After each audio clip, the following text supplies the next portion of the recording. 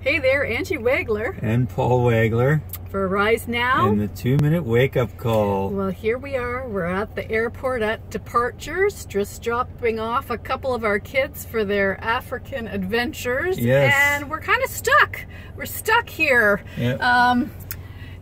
At the airport, all kind of boxed in. Yeah, we can't get out, so we thought, hey, let's shoot a video.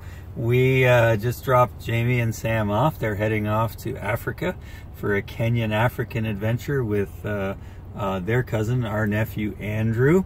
And so yeah, it's interesting because they've been planning this trip for a long time, well over a year. And careful planning, careful preparation, all the packing, everything that is in their luggage has been carefully thought out because they have a limited amount of space.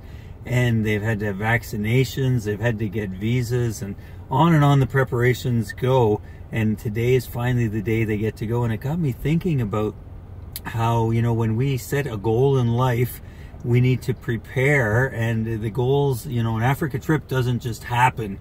Oh, let's go to Africa and tomorrow you go. No, it takes a lot of preparation, and it's a lot like life. You know, life doesn't just happen. If we're going to be successful in life, we need to plan and we need to do some preparing.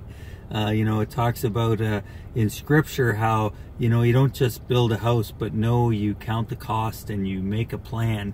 And so I just want to encourage you, set some goals in life, make some plans, but in the midst of all of that, allow the Spirit to lead and guide you, and we can be successful as we journey with Him.